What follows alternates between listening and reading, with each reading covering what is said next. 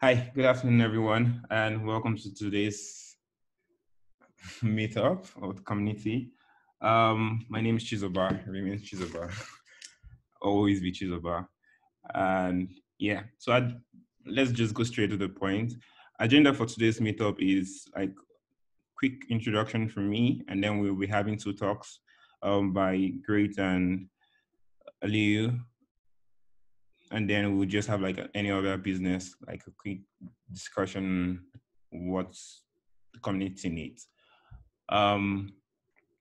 Yes, so going straight to the point, um, we are all going to briefly introduce ourselves, just for us to be able to get to know each other. So basically, it's just for us to introduce ourselves by stating our names and what we do and where we work, and then also saying the team we are in this community.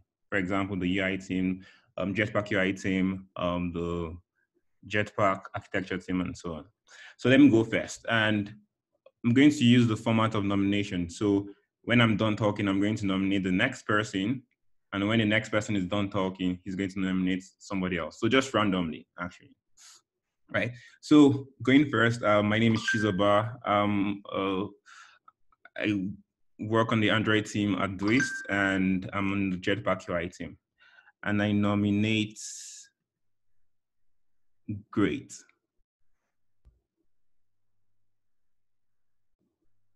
Hi, Chizoba. My name is Great. I'm on Jetpack UI team, and I work at Softcom NG. And well, nice to meet you guys. I'm nominating Simon.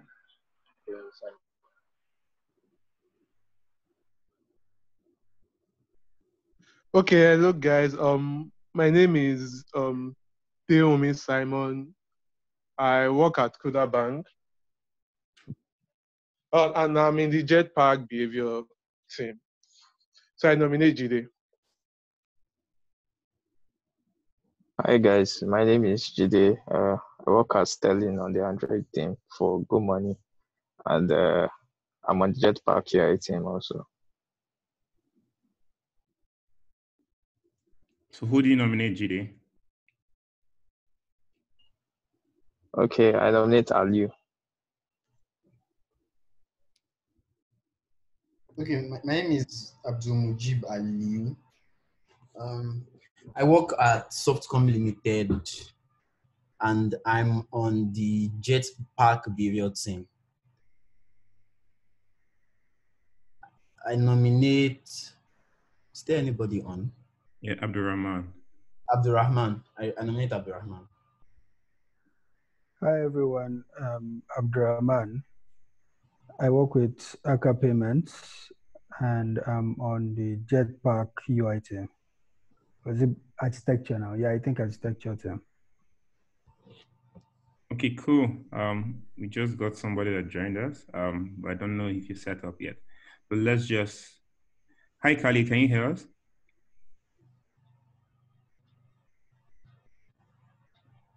Okay, let's just skip for now.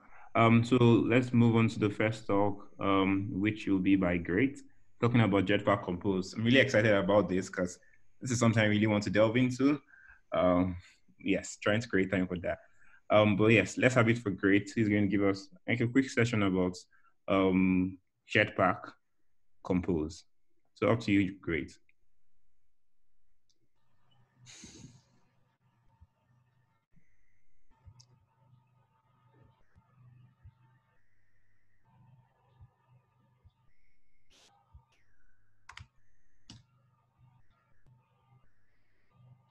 Hi, everyone. Hi, everyone. Hello. Hello. I just wanted to confirm that. Okay. So, my name is Great. Android developer at Softcom NG, Softcom Limited. And at the moment, the current team lead of the Jetpack UI team. So nice to meet everyone here, and I'll be giving a talk on Jetpack Compose. Basically, it's titled Jetpack Compose: the what, the why, and the how. So, as much as possible, because it's a new field, and because it's a technology that is just starting out and still in the bare bones and basic section for now. That was one of the reasons why I picked the topic. All right, so let's get into it. So we have a table of content, basically what we'll be going through today. First off, an overview. Second, the what. Third, the why, the how, the conclusion. Yeah, so let's go into the overview. So basically just outlining what we're going to be doing, how we're going to go about it, and what we intend to achieve by the end of the day. So one, we'll be going over what Jetpack Compose is and how it's best used, how it can be a game changer in the Android programming space, and all of that for short. Basically, we would speak about the three tenets of the topic, what Jetpack Compose was created for, why it was created, and how to go about using Jetpack Compose in summary. Also, we would also be learning, we would also be making use of resources and links to tutorials and videos to aid with further learning for those of us who would love to try it out after the talk.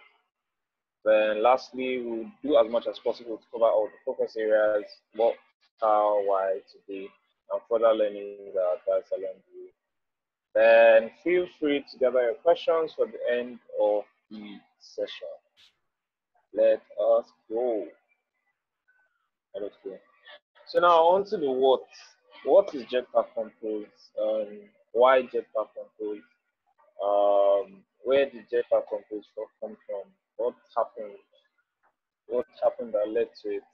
So, as much as we all know, the tech space for us is something that is constantly evolving.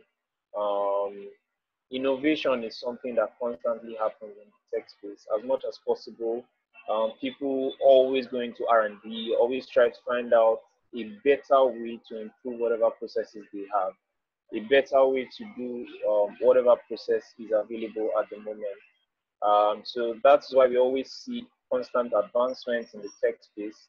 It could be in things like robotics, it could be in things like um, medicine, it could be in things like biotech, and it could also be in things like software development as we see it. In the different areas of software development, we've seen various degrees of advancement. I remember if you say you want to probably speak to someone who schooled in the 90s or 80s, what he'll basically tell you was that he was building some Fortran app, or he was trying to create a compiler to just compile some little line of code and all of that.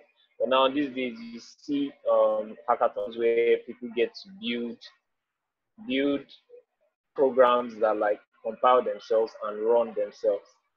That's a different ballgame entirely, but you get what I mean. So there's always constant advancement, and that was what brought about Jetpack Compose, how to do things easily or how to do things in an easier way from what we currently have.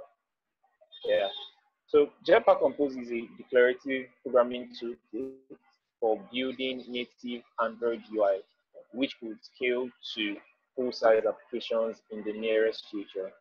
The way it works, you can simply describe what your UI should look like, and Compose takes care of the rest for you. So at the moment, what we have in the Android space is if you want to build an app, for instance, you have to actually write your XML, or maybe build your XML programmatically with Java, which is a bit Java or Kotlin, which is a bit sacky. Then you write your logic and compile, and it builds your app.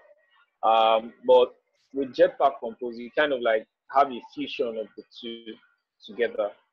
So you both be handling logic and UI in one place or in one file. I guess as it goes on, as it advances, then we'll now start having the old time talk of architecture, properly architecting what compose function you're writing or what app you're building basically using compose. So yeah, but for now, how it goes is you have a file where you set your content layout as usual. Then you define what the app should do, both UI and both UI and logic in the same sense coupled in one file. All right. Next, a thing to note though is that it's still in its early stages of development, currently going through various iterations at the moment. So I think it was announced at Google I/O 19. Yeah, it was announced at Google I/O 19 officially, and it was released in October last year. Yeah, but there have been talks about it. Different companies have actually been delving around that space. I know for the iOS devs, there's Swift UI, and for us, there's Jetpack Compose. So, but different companies had been delving around declarative programming and how basically they could ease the programming steps of the developer. Yeah. So Jetpack Compose is currently in its developer preview on the Android Dev channel, meaning that API surface is not yet finalized and should not be used in production apps. So at the moment, if you go to Jetpack Compose site, there's a warning label there telling you that okay, we're still toying with this, not toying with it, but like we're still iterating, having various processes, testing, reiterating. So it's not advisable to be used in production yet. But I mean, there's no harm in learning it up before it goes to production. All right, so I guess we're done with the what. Then the why. Um, I was able to come up with 2 points. Yeah, 2 points. I saw a couple, but I decided to just streamline it to just these two. So one, it's declarative, and two, it's independent. Yeah. So it's declarative. What does that mean? It's basically the summary of the word declarative. You declare variables and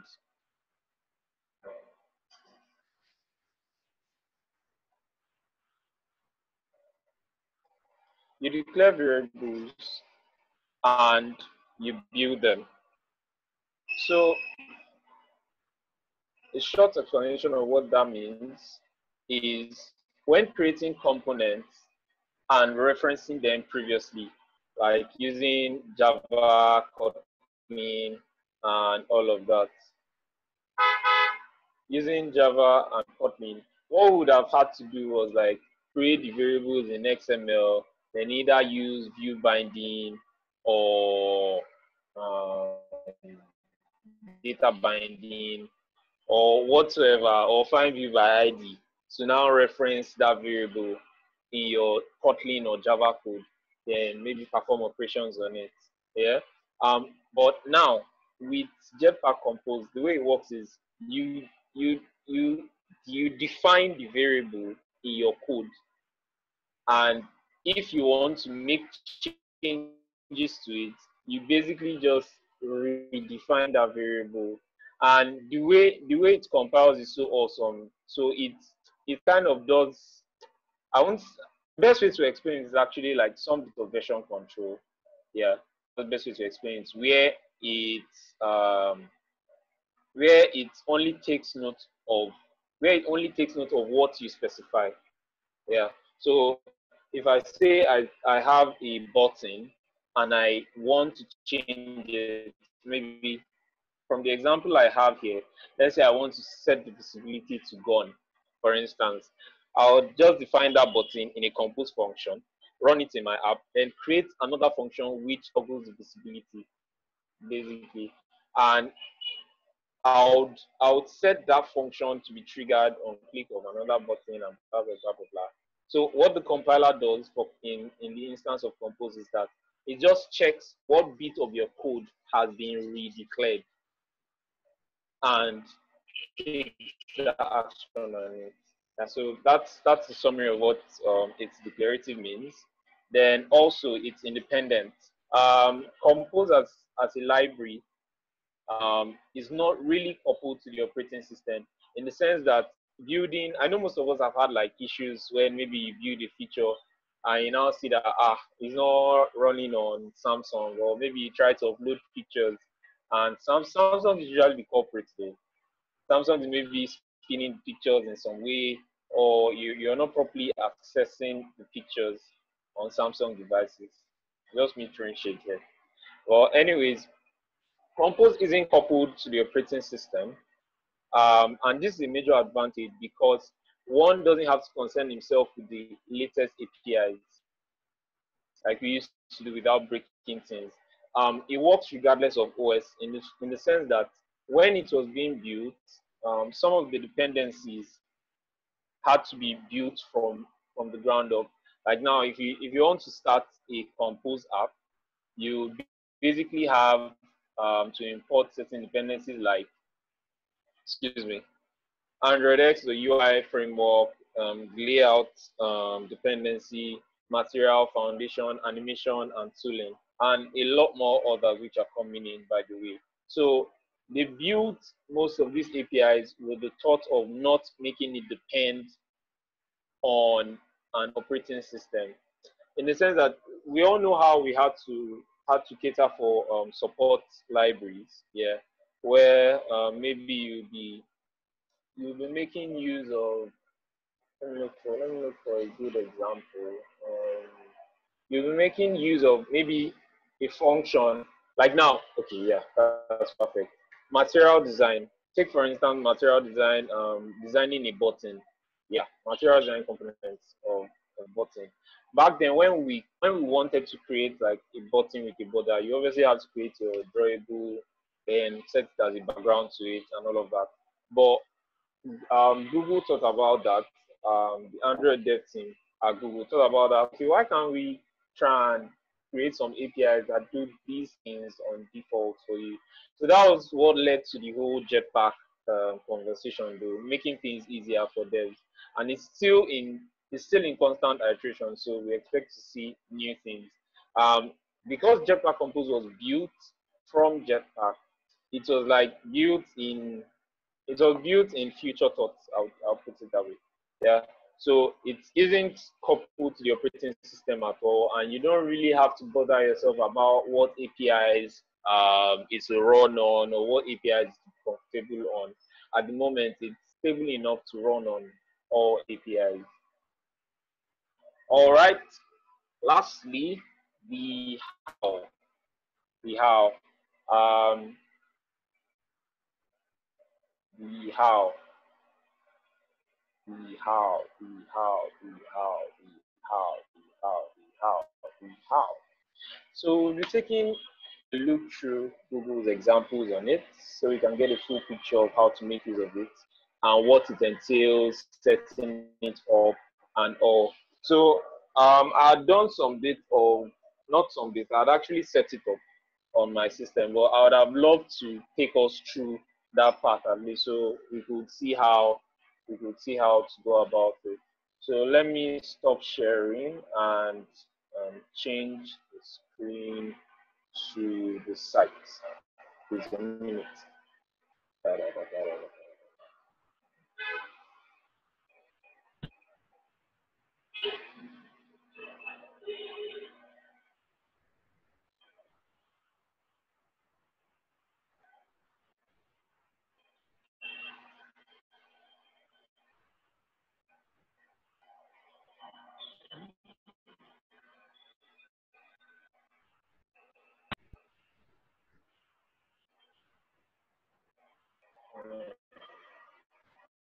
All right. Can everyone see my screen?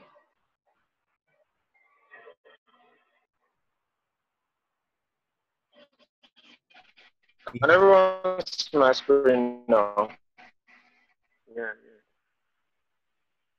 Yeah. Okay. Thank you. So yeah, so the de facto way to start with Compose is basically to find out from the full truth. And so if you want to start with Compose, as how to go about it, how first thing you see here is you need to get Android Studio Canary.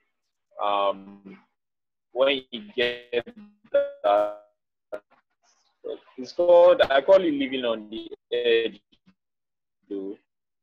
For those of us who don't like living on the edge, but that's what it is. It's kind of like an unstable version of Android Studio, and at the moment, it's only Android Studio 4 that supports Jetpack Compose. So you would have to get that. So if you click here, it will take you to the site where you get to download it and all of that. But I have it, so it's advisable to install 4.0, not 3.6 at the moment, because 3.6 is also in Canary, but it's only Android. But when you go there, you also 4.0. So ensure you do install the 4.0. Then there's a sample app. Yeah, this is what I'm talking about. So there's an RC candidate 3.6, and there's the Canary build. Yeah. All right. So when you get the Android Studio downloaded, you also have a sample app. Just sample app that was created. It's also hosted on GitHub, which you can import to be using for the how. All right. Let's go. So I already have the project cloned on my system. Let me just show that. All right. Jetpack Compose. So if you notice here, it's not so structured, but I'm sure they did their best to actually. All right, so this is our main activity. This is basically all that there is to it. And if we notice here, we have the onCreate method, then we have images loaded. That's a function which loads a list of posts in quote. And this set content method is actually kind of what you use to initialize or instantiate a Jetpack activity. Sorry, a Compose activity in its sense. The way we have set content view in normal Kotlin or Java. All right. So let me just show a sample. Let me show what my emulator shows at the moment. That's like the complete app of posts. Before we then go back into the rubrics. So yeah, this is the final app. This is the final sample app. It's basically a list of posts. At the moment, since there is no networking locally, I'll still take us to where the posts are, and we'll see how the posts are loaded onto the screen. So yeah, this shows us a list of posts and explaining, not in summary, but we know these guys, Pietro Maggi, Manuel Vivo, and all of that. There isn't so much on it yet, but I mean, since it was a sample app to show, I guess it's doing what it does best. But maybe further than what we can do is in our next talk, we could now go about extending features of the app and properly working on maybe a better, what's it called? a better build version. We could probably try it out. Also in our spare time, though, I think maybe some of us might want to play around it and see how we can build more features around the sample app. It will be fun. All right, so let's go. Let's go. So we have here in the onCreate method, you load the posts. So yeah, these are lists of posts here. It's in a data package, and we have the post data. The value for the authors, post authors was defined. It's the data class. Show me that. Then you have the name and the URL defined of all the post authors. Then you have a publication. Then you have a list of posts, basically a list of posts defined. We would get to see where we're making use of all these variables being defined here and where we're loading them to the screen. Oh yeah. So there's also okay. There's also some bit of material theming alongside, but because everything is declarative, that's just what makes it easy to implement. Like now you can see this being defined here, an enum class having paragraph type, so you know what style to style it with when it's being rendered, basically. Then you also have markup types and all of that, all of that, all of that. So let's start digging deep from the main activity. In this set content, we have Jet News app. So yes, this is where we work starting with.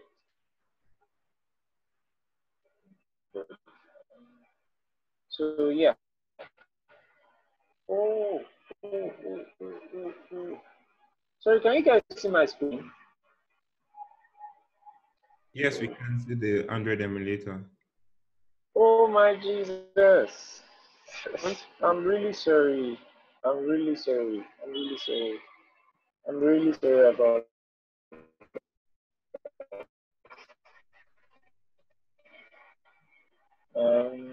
sorry, let me share it again. Let me share it again. Okay.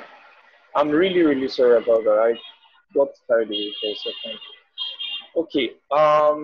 But you could hear all I said for a while. Yeah. So anyways, this is the main activity. This is the main activity. In Compose you have this composable function, set content, which works like our set content view, where you instantiate the app basically. And if you also take that's also an annotated composable function. Then we have this post variable here, and basically just creating the posts that we were seeing in the emulator. Okay, I know I showed this here. I showed this method. But yeah, at the moment, Compose doesn't support network calls and network requests yet. So everything was created as was created manually as data classes and objects and rendered onto the app basically.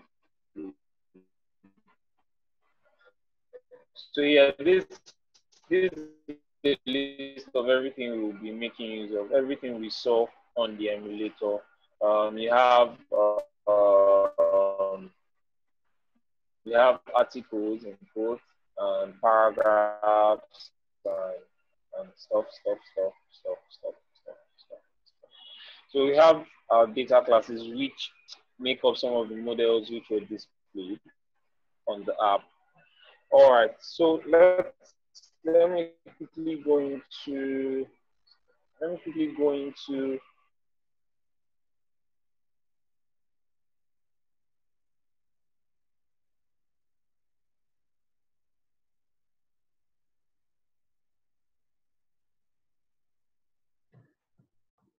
Uh,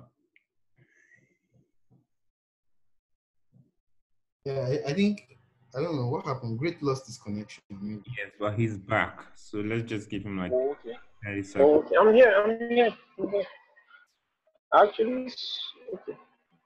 Um, um, all right. See a minute. Let me show you. Yeah.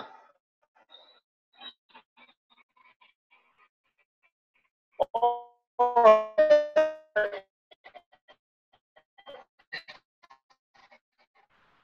right. So Jet News app. What does it do?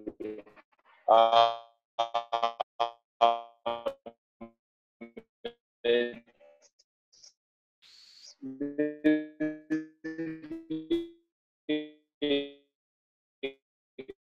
composable function. Okay,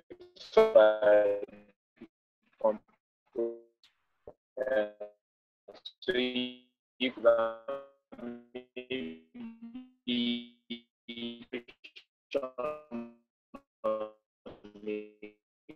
in a variable and all the compose function. But for all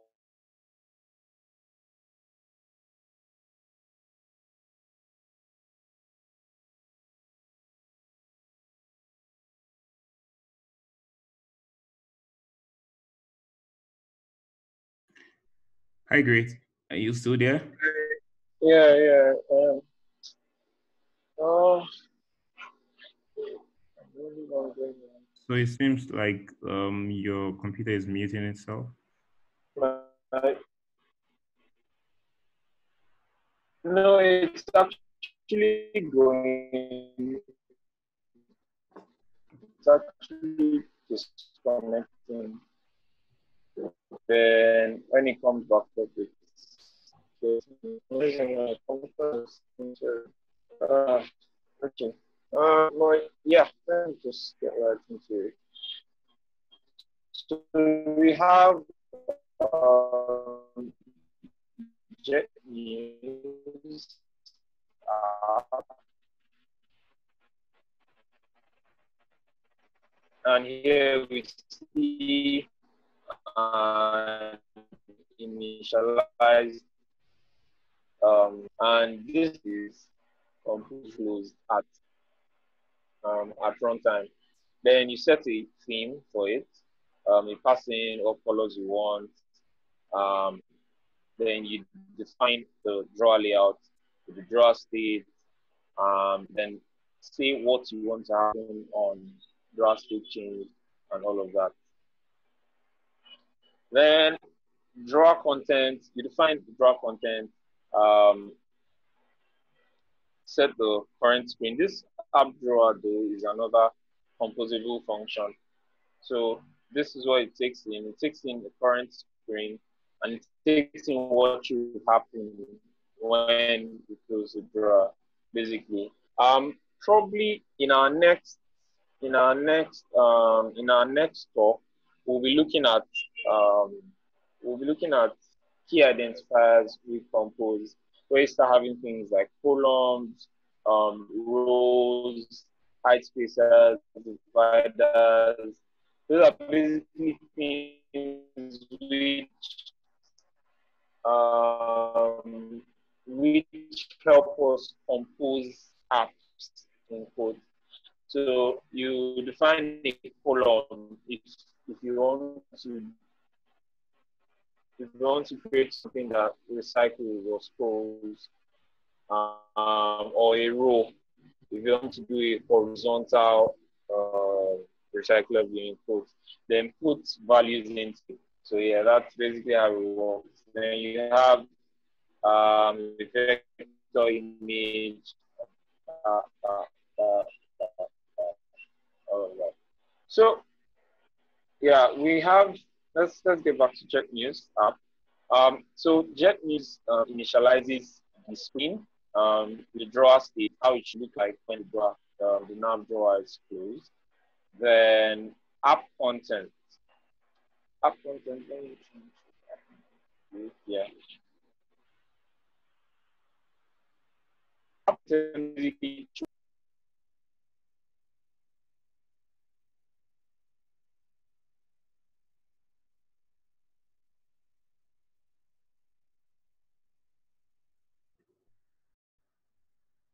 I think we lost Great now.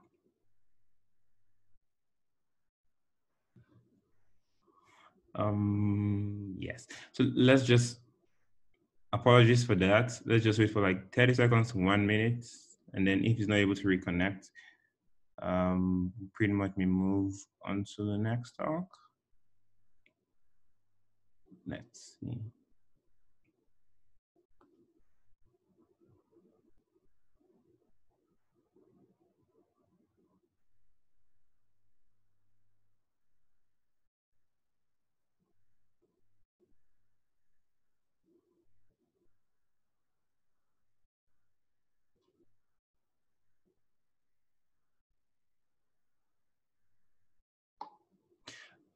Hi, Mujib.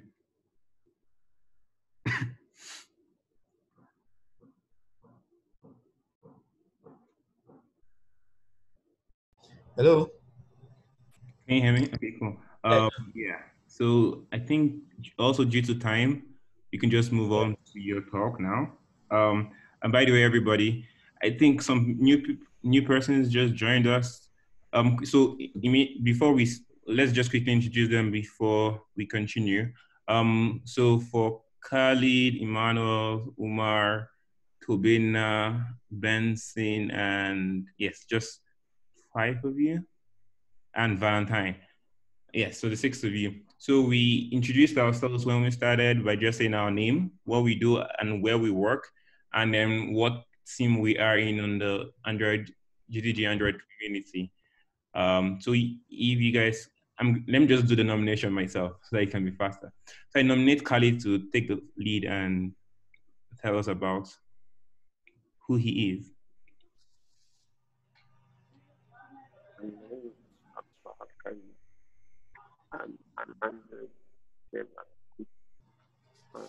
Hey Khalid, we can't really hear you clearly.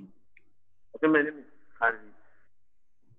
I'm an Android student at CT. And yeah.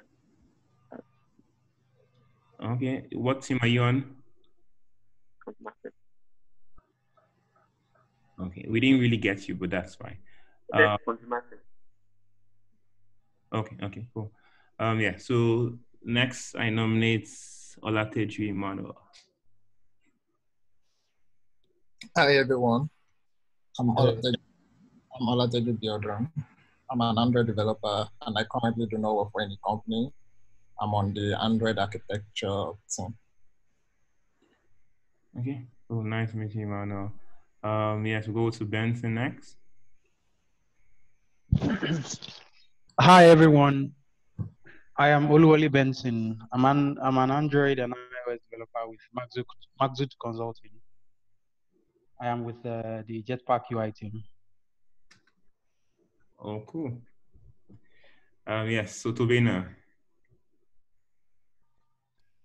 Good morning, afternoon. Yeah, so I'm Tobina. I work at Softcom and I don't have a team. Are you sure you don't have a team or you don't know yet? I don't know myself. Okay. Yes. Yeah. So Valentine. Hi everyone.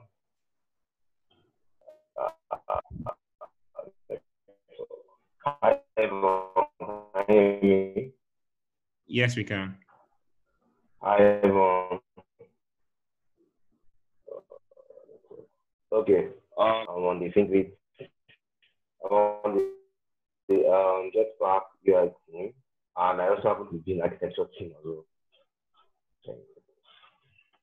All right, cool. And Umar.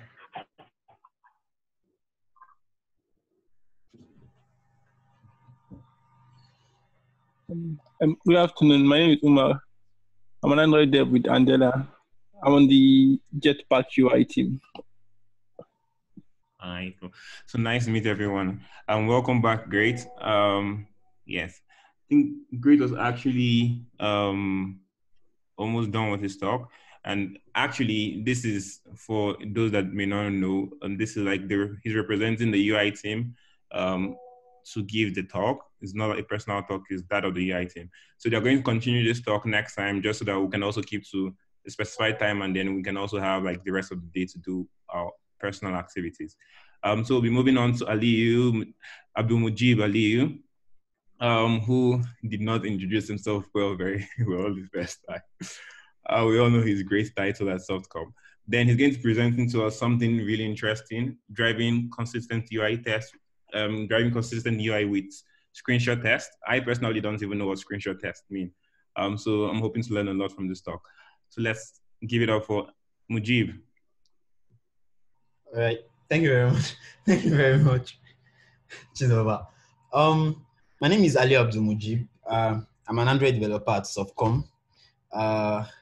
And I'm going to be talking about, the title of the talk is Driving Consistent UI on Android Using Screenshot Tests. Let's get into it. Let me just present. Can everybody see my screen? Yeah? Not yet. No, we can't. Okay, let me just share it now. How about now? Perfect. Okay, yeah, perfect. Let's get into it. As Android developers, I think the basic part, at least the most basic definition of our job is, delivering really high quality, stable applications to our users on Android. For an application to even be considered as high quality, it has to be beautiful for sure. And that means working on this app, you are collaborating with people whose job is to, define beauty. So UI UX designers, maybe animators. You are going to be ensuring that everything is pixel perfect. So you're going to be looking at maybe Figma or even collaborating through Zeppelin, to ensure that everything is as designed. And of course, the UI UX designers would have ensured that they did their own job correctly. So it's now going to be your own job to translate that UI UX design, that maybe Figma or Zeppelin or Sketch into a really beautiful Android app. So yeah, it has to be beautiful. It has to be functional. You are going to be ensuring that the app works as intended. You're going to ensure that there are no bugs. You're going to ensure, and to even do this, you're going to be walking through the app a number of times. So you write code, you run it on your phone or emulator, and then you try to test it maybe with JUnit or Espresso, and then you constantly improve it. In the process of improvement, you have to make sure that it's consistent, so that when you change it, when you add new stuff, you're not breaking old stuff. Maybe when you fix a bug, you're not maybe adding another bug into the system. So yeah, there's a lot of back and forth, a lot of collaboration between testers, between you testers and designers. So it's not the easiest job in the world, but I think we can all agree that it's a lot of fun. In the spirit of having fun, there are sometimes when things just really go south, where stuff just breaks. For example, somebody is using your app one day and they realize that maybe a UI widget is not properly placed on the screen. Maybe it's shifting out of the window, or maybe something that is supposed to be visible is not visible. Or even my own personal worst enemy, the app just crashed. I personally don't even like hearing that thing at all. So we do a lot of things to, there are a number of reasons why these things happen. It might be that you made a mistake. Yeah, we are human beings. Maybe you are trying to fix a merge conflict while trying to while collaborating with your teammates. Maybe you mistakenly tapped on a button and deleted some line of code that was really critical, or maybe it was something as simple as even updating your UI libraries, or maybe Android X. It could be anything. And then there are some things that are just, acts of God. I mean, you don't really know what causes them, but it just happened. That was a joke, actually. Let's just assume we all live in a sane world where we know exactly why these things happen. The things, so yeah, things happen, like mistakes happen, and we kind of over the years have come to a point where we have a number of steps, or we have a number of processes that we follow to even reduce the frequency of these mistakes. So we try to write unit tests. So and everybody, while developing their Android app, will write unit tests with JUnit. You test your view models, you test your repository classes, if you use repository classes. You test your use cases if you are doing clean architecture and trying to ensure separation of concerns. So you generally do that with JUnit. And then you do UI tests as well. So Espresso and Mockito, you probably want to do some tests on even your dependency injection. You test and test and test. And then at the end of the day, when you ship your app to, say, a QA team, if you have a QA team supporting you, they will do regression tests on the app. They will walk through the app and try to manually check if anything has broken. There are just a number of processes. Like, if you go to everything, there is a number of variations on these processes as the case is. Another thing people do is continuous integration. So continuous integration is basically frequent and automated checks on the app. So it's a process where you set up some scripts on your Bitbucket or GitHub or whatever version control system you're using to constantly run those tests, run some automation, just do some checks every time you commit your code. That's continuous integration. At least that's a very raw explanation of it. So, I mean, all of these processes, and still, things still break. So you see things like this. This is actually the Microsoft Outlook app. Actually, it's one of my favorite apps on Android. I don't know why this happened. So you notice that here is there's the empty screen, the empty state. If you look at, there are 4 fragments on the screen. If you look at the third fragment, the one that has envelopes, so you see that the empty states and the loading states are shown together in the same screen. I mean, you can argue that, yeah, maybe this is one of those really, really funny edge cases, or it's just one of those things that passed QA. But I mean, this app was written by Microsoft, and I'd like to think that they followed due process at Microsoft. So definitely they have espresso tests, trying to even mitigate to avoid this kind of issues. But one thing is, you if you think about it, there is a limit to even what espresso can catch for you. So for example, in this screen where the UI is showing both the loading and the empty state together, yeah, you could use espresso to catch this kind of a bug, but it's a very, very, very, very edge case. And then even the test that will catch this kind of thing will be a very verbose and very long espresso test, at least in my own experience. So yeah, I think it now shows that, yeah, obviously as Android engineers, maybe we definitely can do more, and that's where screenshot testing comes into the play, into the story. So screenshot tests is a really simple idea. It's basically you taking a screenshot of your app when you're sure everything is good. So you've built the app. There is a point where, at least there's some sanity. You're sure that, yeah, at this point, everything in the app is really, really, is really good. So you take a screenshot, and that point, and those screenshots become your references. So you take a screenshot of, say, your login screen, your sign-up screen, and your home page. So those 3 screenshots become your reference page, your reference screenshot. Then every time you commit or every time you make changes, you take new screenshots, and then you compare those 2 screenshots together. That means the reference screenshot and the new screenshot that you just took because of the changes you made. So, for example, maybe you moved maybe you added a new button to the login screen.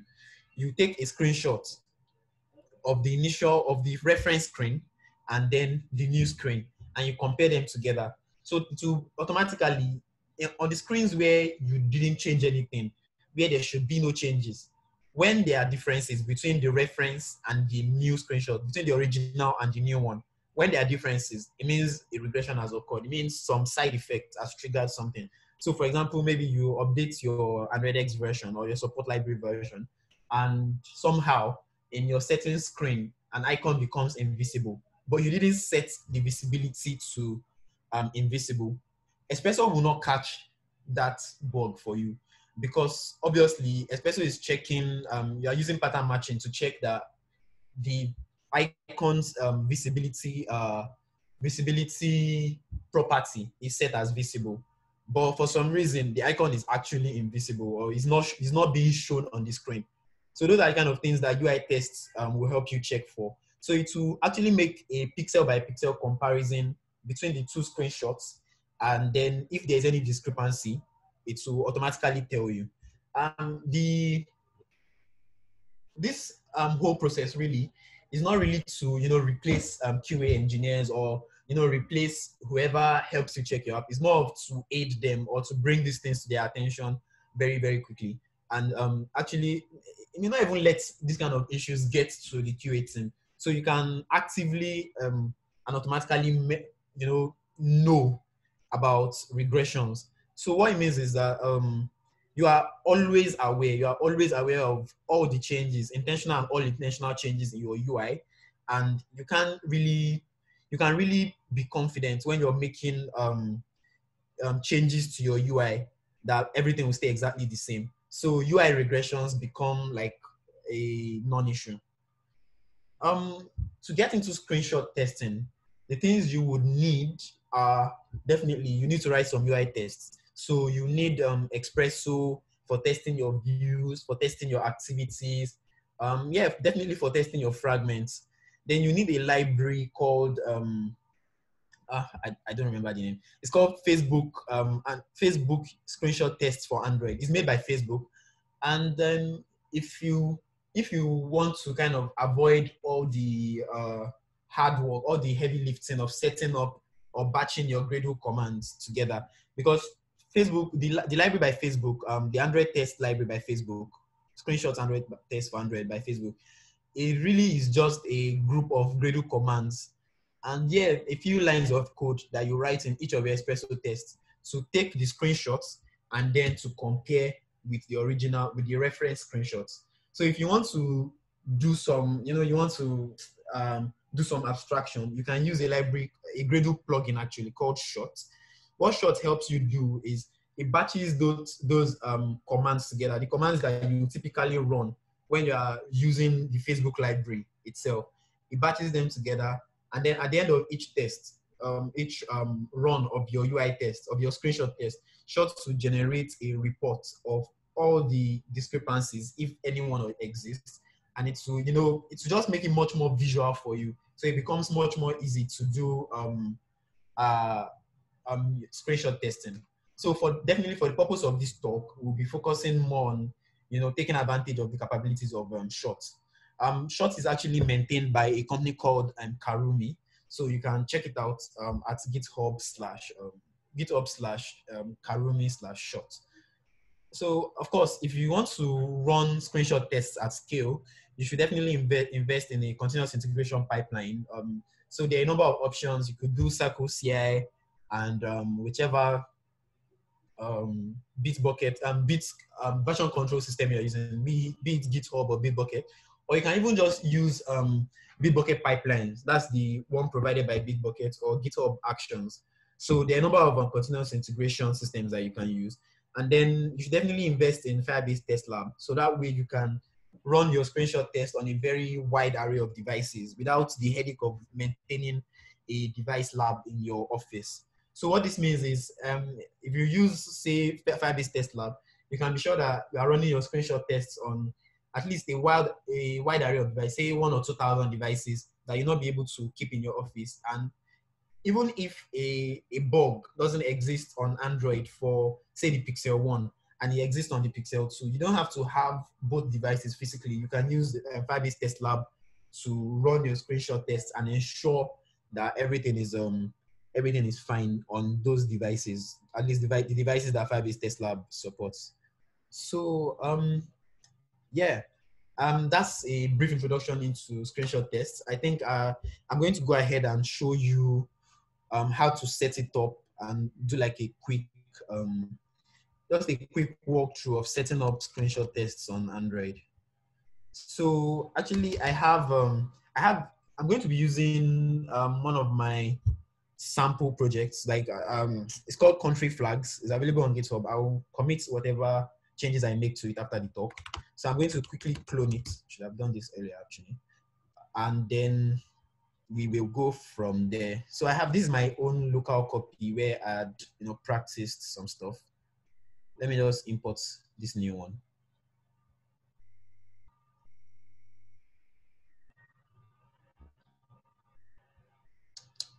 I put in a folder called nice. Yeah. Can everybody still hear me though? So I've not been talking to myself. Yes, we can hear you. Yes, we can hear you. Cool. And is everybody following? Sure. Sure, yeah. Pretty fast internet, I must say. Yeah.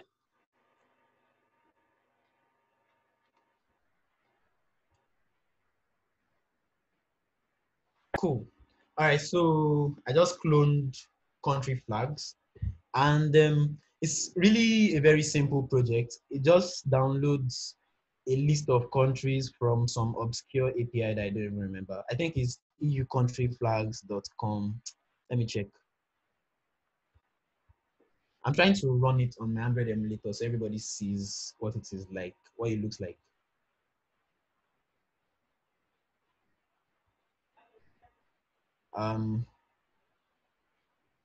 Yeah, so yeah, I download a list of countries from restcountries.eu, and I display them in a list. So it's a very simple project, clean architecture, and it works. But what we are going to be looking at exactly today is the UI tests. So I already wrote some UI tests, just one that about 2 of them or 3. One just ensures that when you show a list, when you call the use case, the same data that the use case return, the data is correctly being displayed. Every test that exists here now is just that data is correctly being displayed on the recycler view. So I think I'm going to quickly go ahead and just set up short so that we can move along. Let's just wait for it to let it keep doing its thing. So you can find short at github.com/karumi/short. And like I said, short is built on top of this library, Screenshot Tests for Android by Facebook. And really, all it does is just help you check that the new screenshots are, the new screenshots just help you compare the new screenshots to the old one. So yeah, to set it up, you would typically copy, you go to this page, to this GitHub page, and you get the class part. You add it as a dependency to your project. So that means you go to your build.gradle. Oh, finally, this guy built. Yeah, so it's a simple list, nothing fancy. Yeah, it has a detail screen though. Okay, so yeah, come in. Yeah, you want to add this to your root Gradle file dependencies. Yeah, this place. Yeah, so you add short as a dependency to your root Gradle file. You sync your project, and then you apply the plugin itself. It's just a Gradle plugin to your mobile UI. I mean, the alternative to this will be like setting this library. We'll be setting all of this setting it up from scratch with build versions. I mean, anybody that is interested can, of course, go here, go to facebook.github.io/screenshot test for Android, like getting started. And just take a deep dive and look into the components that make this thing tick. But yeah, for the purpose of this talk, we'll just keep it as short. Yeah. So you add the apply plugin line to your application level Gradle file, and that is this, yeah, like I did here. And then there is just one more thing to do. So it's just another method call, honestly. And what you need to do here is replace your app ID with your actual application ID. Yeah.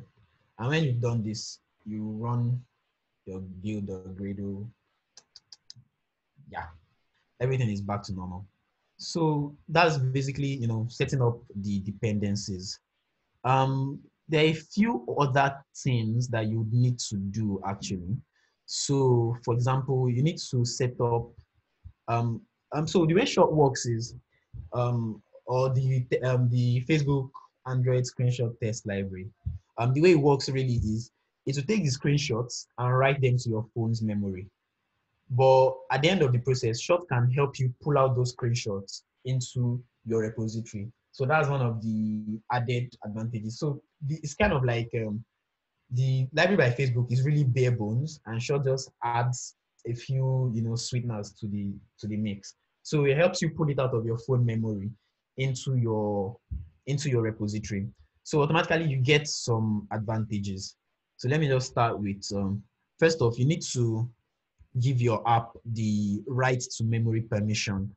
That's if your app doesn't already have that permission. For example, this is a very simple app, so I'm not writing anything to the phone's memory. And it wouldn't make any sense to now start requesting that permission inside the app when I don't necessarily need to do that.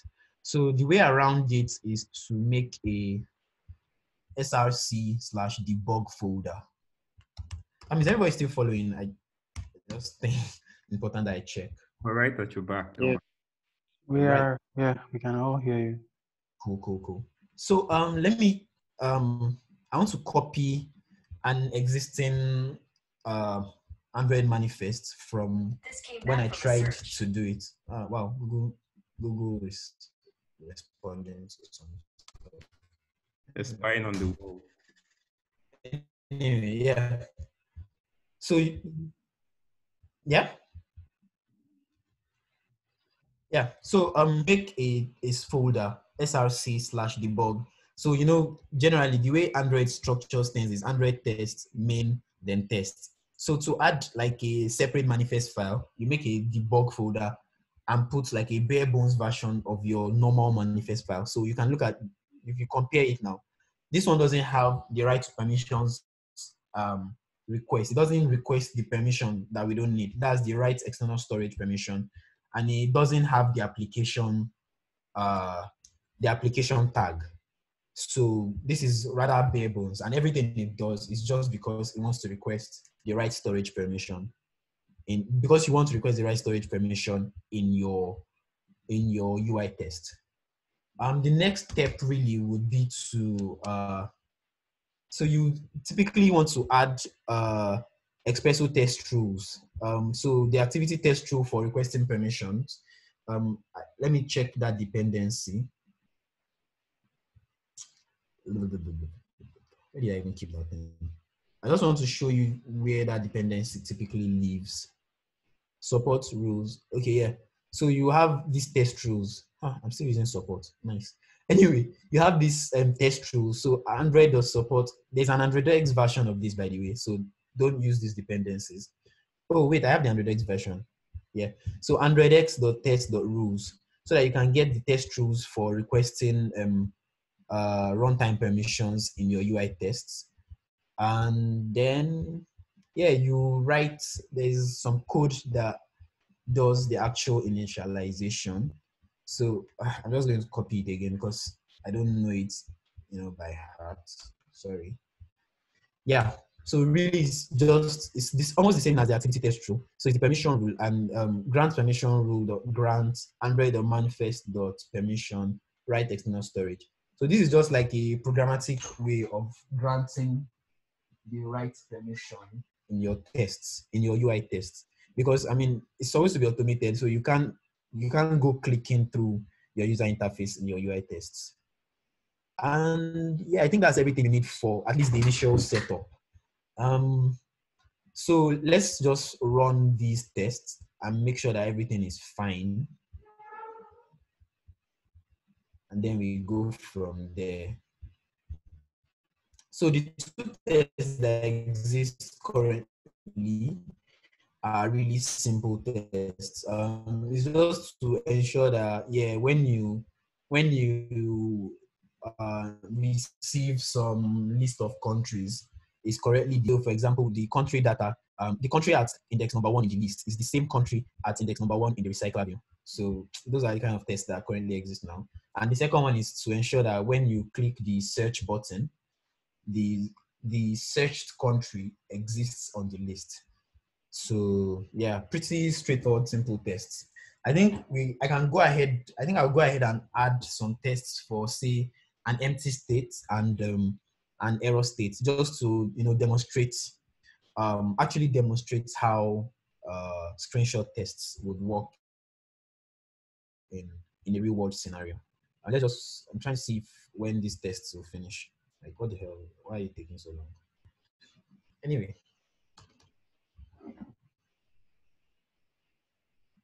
Yeah. Okay, so let's add a test for the empty state.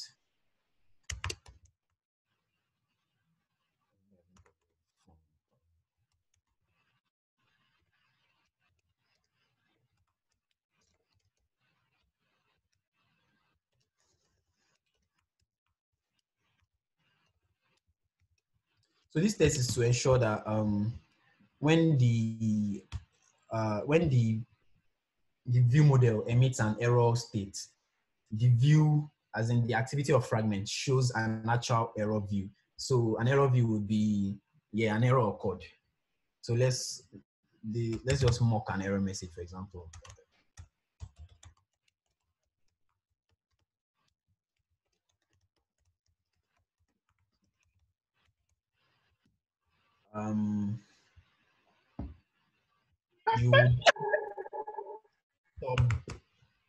You stop the I mean, I hope everybody can follow along, because yeah, stopping is kind of part of using Mockito to mock what happens when you call certain methods. Oh yeah, the UI test finally started running. So this is the one for search. So it's just going to ensure that, yeah, at least one of the items on the list is actually what is being searched for. So you can see that it's typing out the title of the first item on the list, because that's what I instructed it to do. So that test passed. And yeah, those are all the tests that I had before. So yeah, let's make a new one. So you want to do maybe dot error throwable of this error message. Yeah. So now the idea is, if you look at this top bin here, no, actually here, that when so what just happens here is, whenever you call the countries repository dot fetch countries with any character at all, it should return the maybe that I passed in through this argument. So it's just a way of controlling what your repository will return. So yeah, that's it. Then you say activity test true, the launch activity. I don't have any intent. I don't have any start intent, so just say I just pass null here. And then this is where you do the actual pattern matching. So we want to check two things. We want to check that the error view is visible and the text in the error view matches the error message that is contained in the throwable. Because obviously, if you have an error view, you want to display some kind of error. Maybe or maybe not the one that came from the backend. But assuming you want to display the one that came from the backend, so you want to ensure that the error message being displayed is correct with ID, on view with ID. So this is because I know the ID of the view I'm trying to match. So R the ID, the error view. I know. So a good thing to do after this would be, to take a look at the repository. So it will be much clearer for you if it isn't as clear as you want it to be right now. Oh wait. So yeah, we are trying to match the view. So you check with a view assertion that the view matches what am I doing? It matches with we want to match the visibility. What's that mean? With effective visibility. Yeah. Visible. Yeah. Then let me just format all those things. I think it can be in one line now. And then you want to check as well that with text it matches.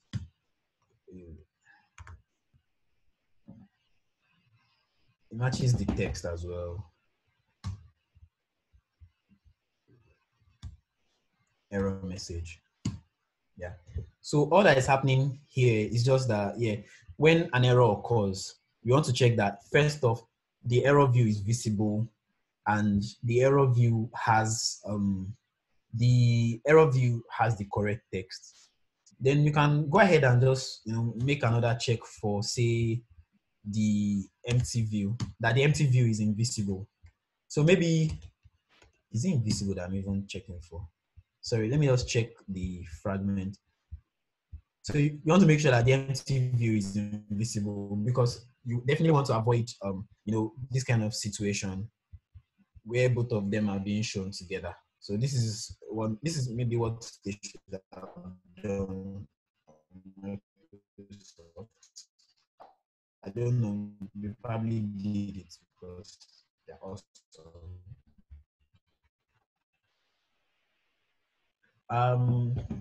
Yeah, let's run this test. Can everybody still hear me? I can hear you. Okay. I don't know if the rest can hear you though. Okay. I can. Okay, cool. So hopefully everything passes. Invisible. Yeah. Okay, so that test passed. It means everything is fine. But now, it means at least from a behavioral point of view, everything is fine. But what happens when I go into the fragment that actually does this work? And for example, I delete. So is simple constraint layout. So for example, I delete. This is the empty view, right? So let's say I delete this. End to end of parent. You know what? No, I don't even. Let me test the error view. So let's say I delete the end to end of parent or start to end of. Let's just delete one of the constraints and then run the app. Yeah. So what happens now is, if you look at the preview, you begin to see that the constraint is no longer centered. And this could happen for any reason. This is one of those situations where it could have been that I accidentally deleted it, or that when one of my teammates was writing code, he pressed some stuff, or maybe I was trying to even, merge two commits, and then somehow that line became missing. And then you get this. Wait, I'm still running tests, so imagine.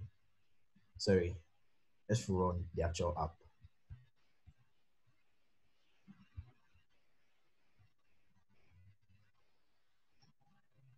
Yeah, okay. You see, wait. Oh, that instrumentation, that UI test failed because I stopped the process to run the app. So let's search for a config that doesn't exist. If you notice, the text view that shows the error text view is, I don't know if everybody can see it. It's actually HTTP 404. It's supposed to be centered at the center of the screen, but now it's at the edge of the screen, and that's obviously very incorrect. So it's at the edge of the screen instead of being at the center of the screen. That's not what we want. a user sees this and all our hard work, in terms of UI fidelity. I mean, this is a very, very small example, but imagine it's something bigger, like a button that's supposed to be at the center of the screen, vibrating, trying to grab attention, and then it's now at the edge of the screen, and the user cannot see it no more. Definitely, we don't want that. I'm trying to shrink the emulator back. That's how I don't cast. Anyways, let's move on. And so now, that bug already exists in the system. So now, if you try to run your UI tests now, the same test that checks that, the error state is visible, I'm pretty sure it will pass. And how do I shrink this? Yeah. Okay. Okay. Okay, yeah. As you can see, the test passed. So yeah, that's obviously why we need to start doing UI tests, so that you can ensure that, fidelity to your, to the UI. So let's speed things along. The way you'd want to, after all the setup we've done so far, the last step really is to do, it's actually it's a one-liner actually. So screenshot dot snap activity. So you want to take a screenshot of the activity, obviously, dot record. So you can do this for, let's leave it at only, let me just add it to the other places, to the other tests as well. I want to demo some stuff. Yeah, so the activity test, you want to take a screenshot of the activity basically, and then you would run a Gradle command. Let me show you. So the Gradle command really is, so the first command you want to run is one to, get your reference screenshots. So you want to record the original screenshots. Then those screenshots, the screenshots you record for this test will now serve as your references going forward. So yeah, that's the first step. The next step would be to run some, like every time you now commit, you put it in your CI pipeline so that you can run checks against the reference screenshots. Let's quickly just write like a test for the empty state while our reference screenshots are being populated.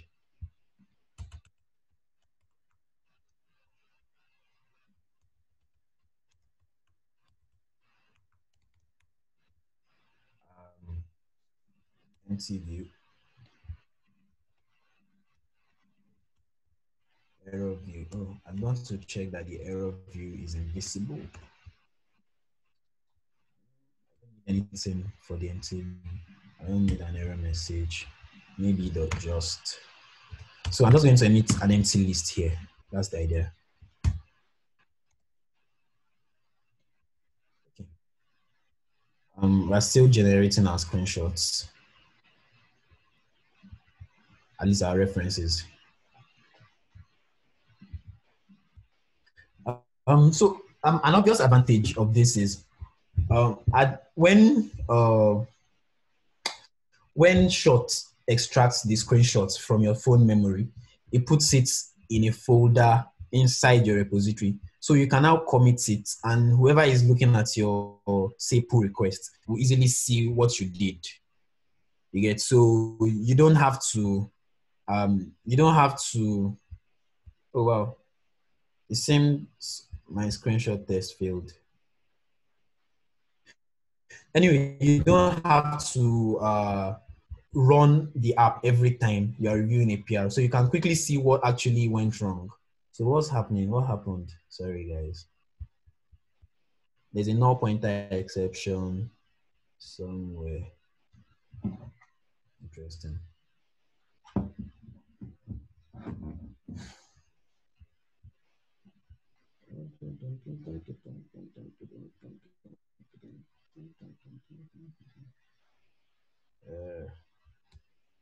Then, so the instrumentation context is no, that's weird. Let me just run the screenshot testing because everything is fine in here. Everything checks out. Can you imagine? Live demos, right?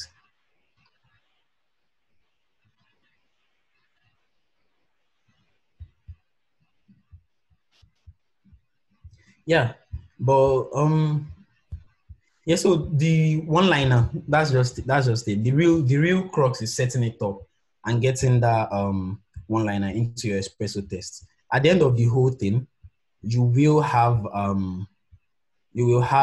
say a screenshot folder in your build here, in your build folder. Then you can, it will now be extracted into your repository as the case is, and you can look at it during your merge conflict, during your pull requests. And also you can always you can use things like Firebase Test Lab and like a blob storage to store the screenshots somewhere and to continuously compare. So there are a number of things you can do. You can really go crazy with this. You can even start testing very granular things, like say a recycler view. You can ensure that your recycler view actually is correct. Say an item on your recycler view, you can see how it will behave when you have large items in it. Like there are just a number of things you can do with screenshot testing that is not necessarily covered in this test.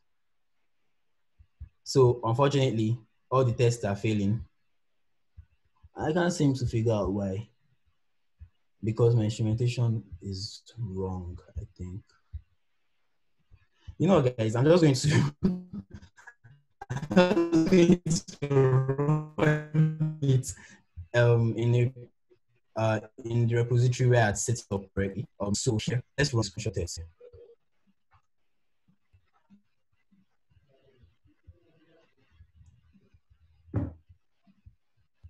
Live demos, you can never trust them. And here, so you can see some screenshots here. So these are the reference screenshots. An error occurred in the back. No countries to display. This is a screenshot of the empty state when it's correct. This is a screenshot of the error state when it's correct. This is a screenshot of when there's actual data to be displayed. And yeah, that's that. I'm just running the test against it.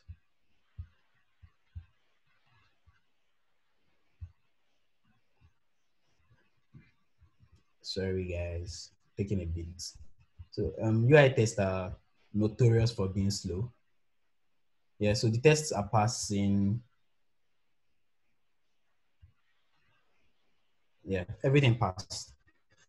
So now, when you now do something like I did earlier, where everything is correct from a logical point of view, but you edited, for example, this, like you delete a constraint, for example, you should automatically get an error. Say, for example, you edited, no, not this, search fragments, yeah. Say you deleted one of these guys.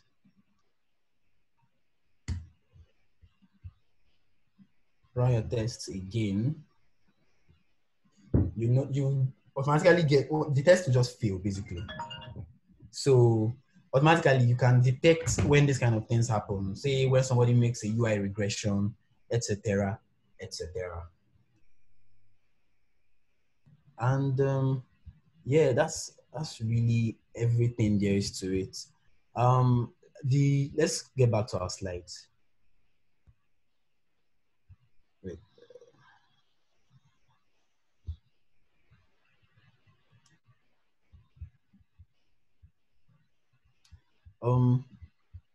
Sorry. Here. Okay. So let's get into the pros and cons of screenshot tests. So the obvious thing, the first thing is you can obviously avoid some really, really hard to detect bugs that you typically not detect with Espresso. You can do quick UI prototyping. So yes, you don't necessarily have to run your app every time. You can just trust your screenshot tests if they are correctly written. And then you can do pull requests. Like you can make at least your code reviews much easier on the reviewer. So you have screenshots of the changes you've made inside your pull request, and everybody can just kind of go into the app and look into that. And it's a much better world for everybody that is involved in the process, including the QA testers. And the cons of screenshot tests is obviously fragility. So even when you make intentional changes, you have to be conscious about updating your reference screenshots. So when you've changed, for example, you added, for example, a button to that screen that is supposed to be there, you have to now update your references so that everything keeps passing. And then sometimes you get some false positives. So false positives, for example, is maybe you are requesting data from a backend, which is a very common situation that we are always in. And so you're requesting data for a backend, or you're randomizing data for your UI tests. So if the data that was randomized in the tests, your screenshots, in your reference test is not the same as the data that was randomized in your other tests, like the tests that are being referenced against, you get a false positive. So what you typically do in those situations is to keep the data constant. So in that situation, you will not want to randomize your data. Okay, so all those tests I've run, there's usually a test report. Let me just show you what that looks like. So this is a test report of the UI tests. Reload. So a test report, everything passed in the first run. So yeah, you see that it compared both of them, it's the same. It compared this one, it's the same. It compared this as well, it's the same. But when it failed, interestingly, oh, my bad. I didn't run the entire thing again. My bad. Okay. Yes, so as I was saying,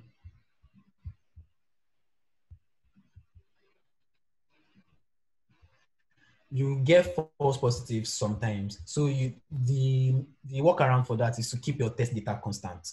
So yeah, honestly, it depends on what you want to do. But yeah, the quick fix for that, at least when you think about it, instead of randomizing your data, you make it a fixed set of maybe random stuff that you wrote yourself instead of using random strings.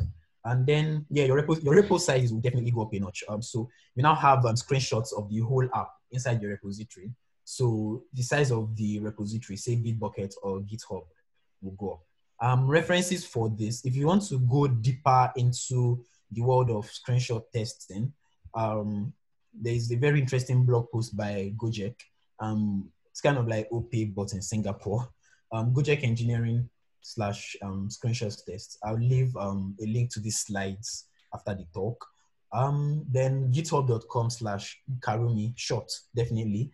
And then I'd advise that everybody looks into at least to a more granular level, how screenshots tests actually work using the Facebook library. And then I'll leave a link to this repository with the code that works correctly. And then I'll leave an explanation as to what I did wrong during the setup that made my live demo fail. So yeah, that's all the references I can think of, at least for starting out right now. I'm available to take any questions. Thank you. Thank you very much, guys. Nice one, Aliu Abdul-Mujeeb. Really interesting talk. I don't know if all of you enjoyed it. But really, really interesting talk. It was silent round of applause for you. Don't mind me. Yeah. So please, does any one of us have questions for him? I personally have one question, but I want to wait to hear every other person's question. Who has a question for Mujeeb? Anyone?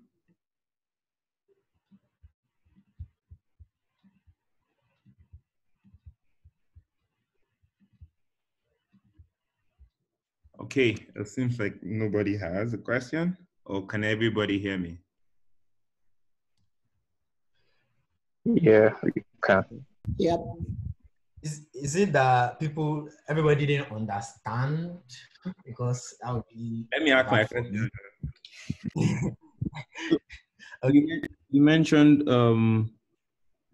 what did I want to? Yes, you're mentioning some of the cons, right? And I believe this is like a really, really awesome technology. But some of the cons, I believe, maybe it's just because of it's not 100% perfect yet. I believe those things can actually be fixed. For example, fragility. I think it's just like an extra work for you updating the reference. But I believe, generally, is there currently a way to automate that process in maybe when you're pushing to your CI or to your repository or something like that? To be honest, not that I know of, but I think it's all bash, right? Mm-hmm. You think about it, I think it's something you have to consciously do, though. You get you have to when you change something and your test fails, your test will fail. It will let you know that okay, I have failed. So you have to now check your references. For example, let me show you this. So it will make some sense. Yeah. So if you noticed, I deleted the bottom constraint for that for the empty state.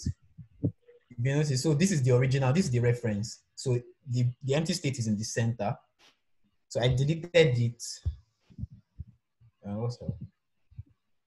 And then it went to the top.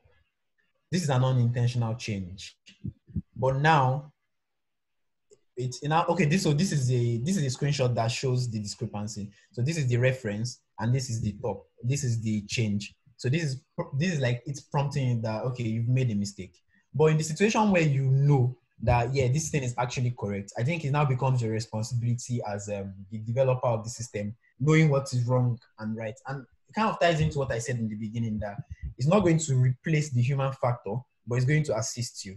So if you're writing a really large app, you're not supposed to you don't necessarily want to go through every screen to check out those minute details. But having screenshot tests kind of informs you that guy, in case this thing is not a mistake, or in case this thing is a mistake, it has happened. Something has changed. You need to fix it. But in situations where it is not a mistake, what you have to do is now update your references. So the way you typically do that is there are two commands. One is update screenshots, and the other one is one is .gradelu. This is what you typically put in your CI pipeline or your setup file, your YML file for whatever CI system you're using. So gradelu execute screenshots, p record. So this is the command for updating or recording your reference screenshots. And then when you delete this, now becomes a reference check. So basically it means that I can add this command to my CI pipeline so whenever there's a change, I'm automatically updating that reference. Yeah. Although if you add this command,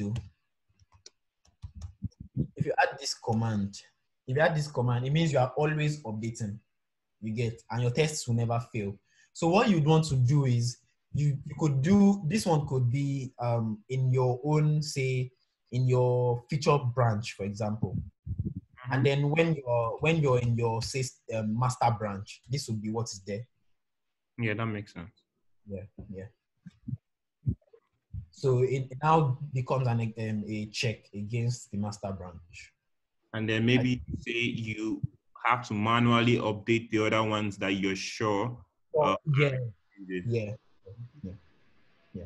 But again, you can keep this local at first, but it's not yet I agree with what you said. It could be automated a lot more, sure. So yeah. And then you talked about false positives, and what was the last one you also raised as a con? False positives, fragility, and large repo size. So your repository size increases. Like how much? By the factor of the size of your screenshots. Okay, but you say I think you mentioned also that you could choose to upload that screenshot like on a storage. Yeah, you can. If you are using Firebase Test Lab, you can offload your screenshots to like a blob storage. So I know Google offers some kind of blob storage that you can use with Firebase. So you just upload it to blob storage, and then that's where your references will live. Then anytime you're running your screenshots test, you just be checking this elsewhere. But that's not covered in this talk, to be honest. Yeah. But in the grand scheme of things, actually, screenshots that are taken by shots are not very large. So 23 kilobytes.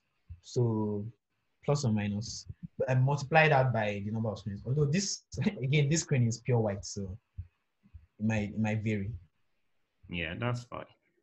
That's yeah. So do I have any other question?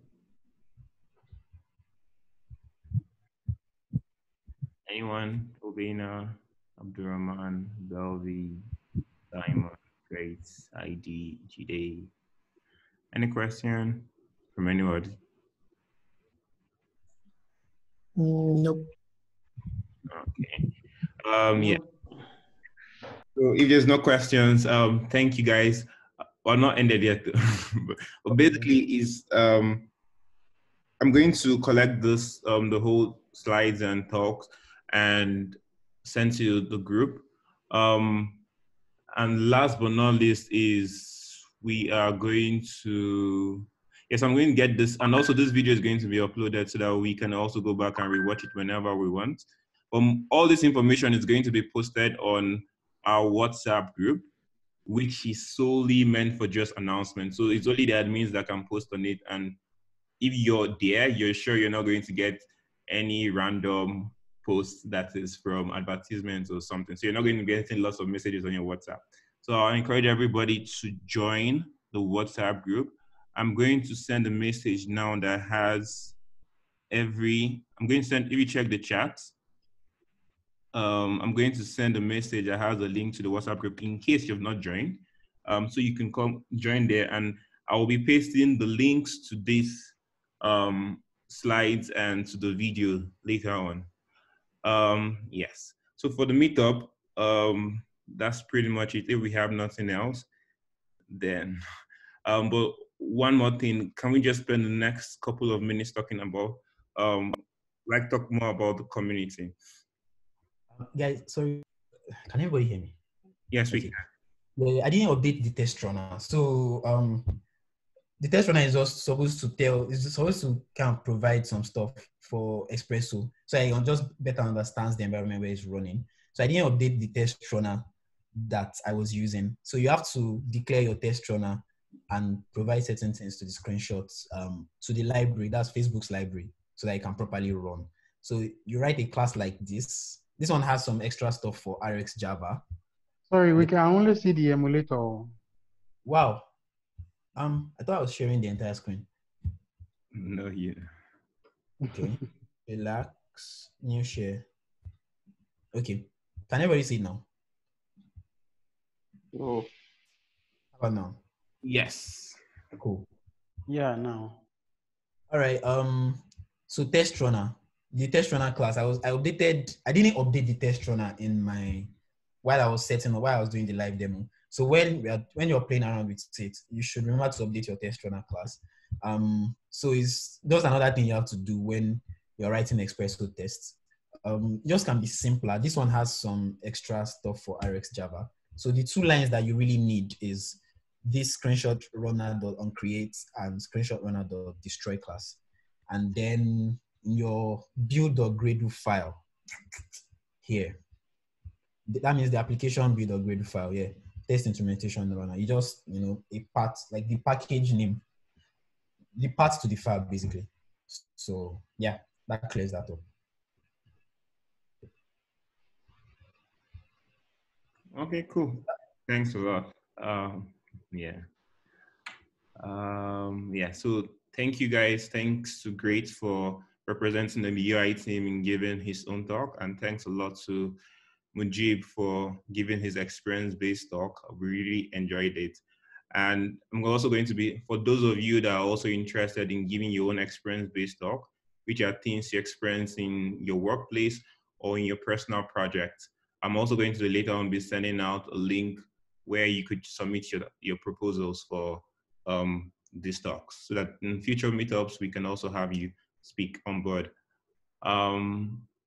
Yes, is there any other thing? Nothing else. So thanks a lot for your time today. And I hope you guys have learned a whole lot. So basically, we are also going to be, so several reasons why you should also be on the WhatsApp group is lots of information are going to be sent across the Accord community, most especially in case you're looking for better opportunities. We're going to be posting some of the Android jobs available. Currently, I know Carbon is recruiting, and I know Softcom is also recruiting. And I know Doris may soon recruit, and several other good companies. So we'll be posting out as much information as we know there, because the aim is for everybody in this community to actually grow. Yes, and I want to get feedback. I'll be very interested to get feedback about members of the community, members of these different teams. I think the team leaders have actually been a bit struggling to get across or to keep you guys engaged. I don't know, because of the essence of creating those teams were to find a way in which individuals could actually specialize in something, right, and be very good about in a particular area of Android where they could brag about that. And so that in case any one of us in the community actually needs help, rather than having to go through the whole stress of reading up everything, we can get somebody with a specialized knowledge to actually guide us through on how to solve a particular use case. And it's going to be like that whole knowledge sharing across everybody in the community, which will be an additional advantage with us completing our tasks on time, both at work and personal projects. Yes, so but I really want to get like feedback from you guys. What has been the issue so far for yourself personally, right? As regards the teaming structure, is there any issue? Or is it working well? Or is it not working well? So I'd just like to hear from you guys. Does anybody want to give feedback?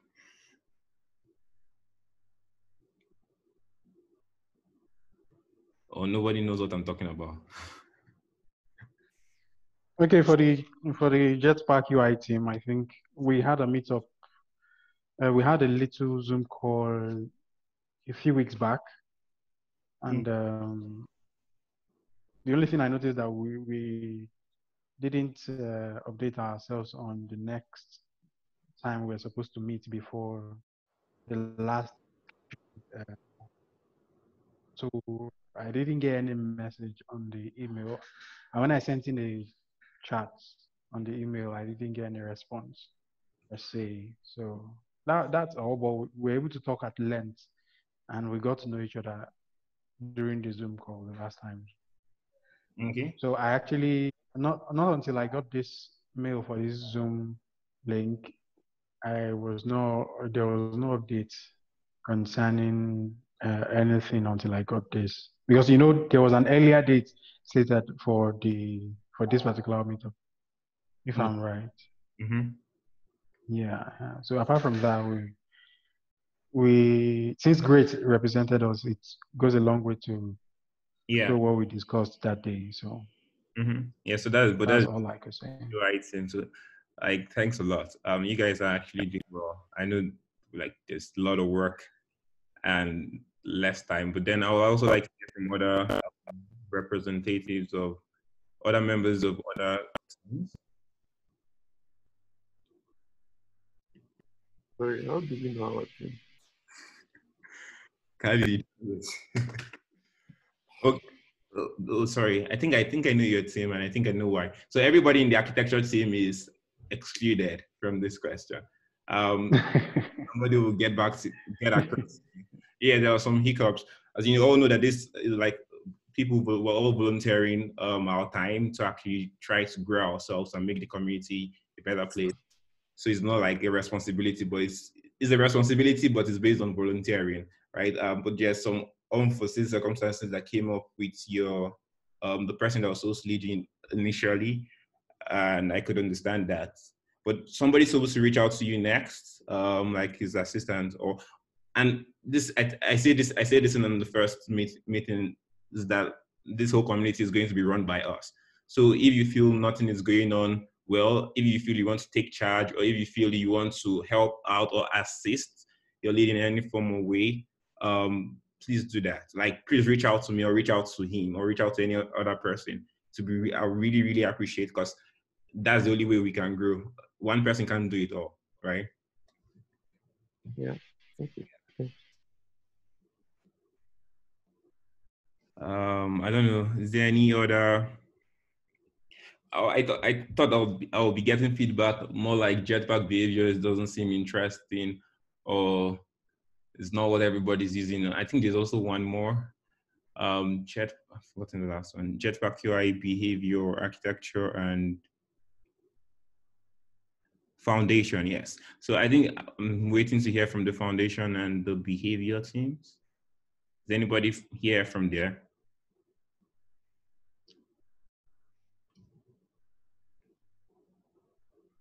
No one is. Sorry, I was a little busy with some stuff.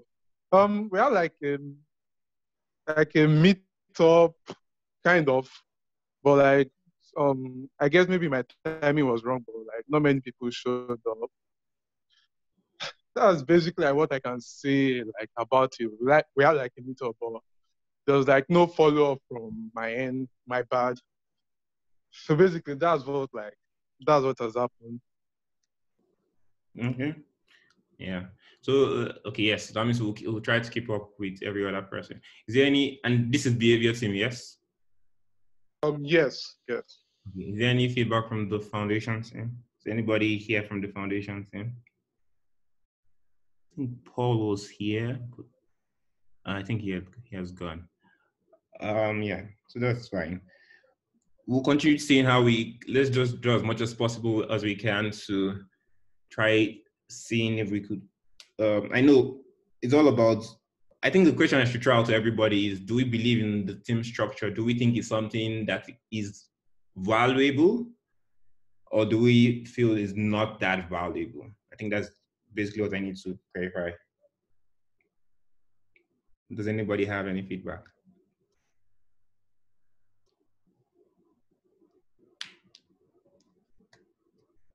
I don't know. What are people that don't know their teams? Okay, I think for people that don't know their teams, I think they will only be the architecture team, because of, as I explained earlier on, the person leading you was unavoidably absent. But then I think I sent out an email to everybody, also talking about the groupings. I actually did that. So maybe you should check your mail also, and also ensure that the GDG Lagos email is not on your spam. So you need to ensure that if you actually find it under your spam, please mark it as not spam, so that future emails can get straight to your inbox. I believe I can remember sending it across. But I believe you are on the architecture team, Tobina. Yeah. Title Teams and Communication Platform. Sorry? The email, the subject was Teams and Communication Platform. So everybody can just go there and check. Yeah. Thanks a lot. Okay. Yeah. So let me try reiteration again. So it's three things I'm trying to check, right? It's number one, do we believe in it? If we believe in it, then we can now check what is our scale of preference. Because I know all of us have our own personal goals, which are so overwhelming that we never have time, right? And it's finding what our scale of preference is. And last but not least is, if we see that this team structure is not part of our scale of preference, the last bit is now commitment, right? If this teaming structure is not part of our scale of preference, like on the higher level, then it's going to be very difficult for us to be committed to it. So a resolution can be, is there a way for this teaming structure to be part of the top level of scale of preference? Or is there a way we could relate our scale of preference to the community and see how that can be involved in our processes here? That way we can be able to use one stone to kill two birds. Because if we can relate your although it's going to be very crazy, but I'm trying to still see how possible it is, because of we may end up having lots of your scale of preferences to be the same. And so if we find that result, we can be able to streamline them in the community, such as to, and that will make you guys naturally committed to it. And we're going to be able to use it to both grow the community and also grow you as an individual. Yes, so I don't know if you guys have any comments. And that also actually like first question, do we believe in the teaming structure? And if we believe in it, then we go to scale of preference and then we go to commitment.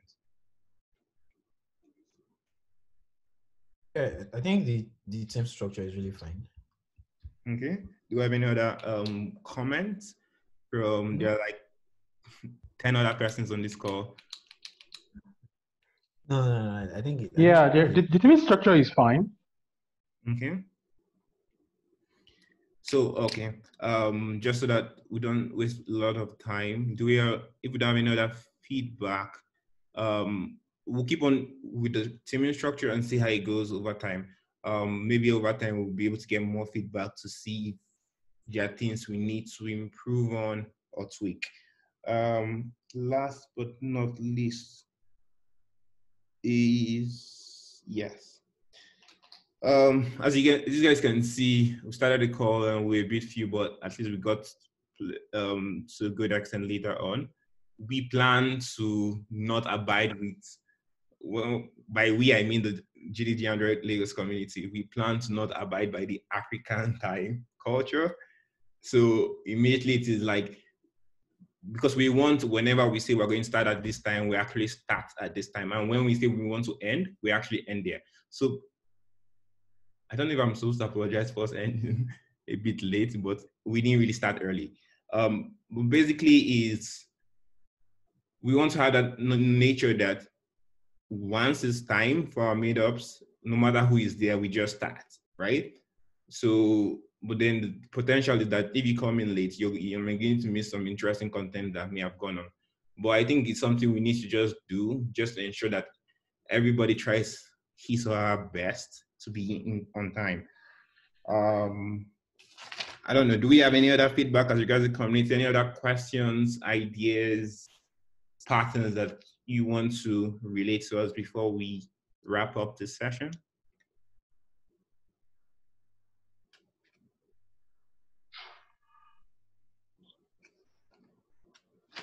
Anyone?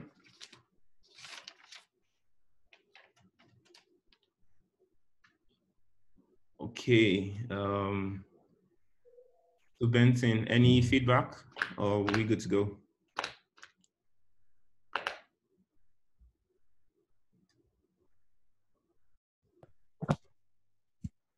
Hey Benson, can you hear me?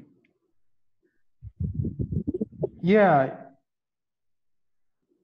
Yeah, so I was asking, do you have any feedback or are we good to go for? No. Yeah, we are good. We are good, I think.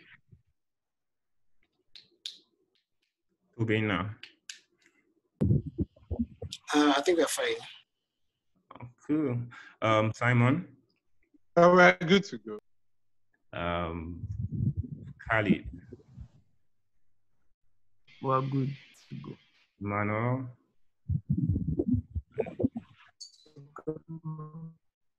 Umar and Valentine? Yeah, we're good to go. Thanks again for your time. For everything. See you guys in March, where we're going to have another meetup. Hopefully, it's going to be more collaborative in terms of it's going to be a discussion format where we get to talk about some of the things we do at work and a particular thing though, and how we can improve that structure and get better, and then ask our employers to pay us more salary. That's by the way. Yes. So have a good day, everyone. Don't forget to join the WhatsApp group chat and see you guys in March.